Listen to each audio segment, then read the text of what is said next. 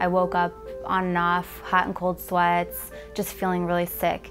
And I didn't know, I don't get sick very often, so I knew something was really wrong. My dad took me to the emergency room and they did a bunch of tests on me. It was just such a rare tumor that they don't know much about it. I'm one of like 7 in the world to have this. I was scared. I just thought, you know, this couldn't be happening. You know, I was just having headaches. I've always been healthy, athletic, led a very normal life. And I was thinking the worst at that time. From the very beginning, Barnes neurosurgeons, they were just amazing. I had a lot of confidence in them because they were very loving and caring.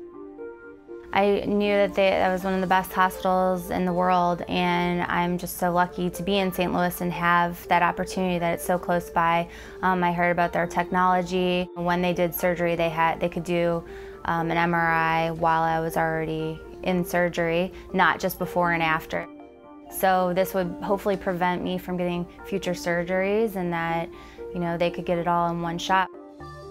They said from the very beginning that they can't promise me anything, but that they would try their hardest to get whatever they could, and they did, so it was successful.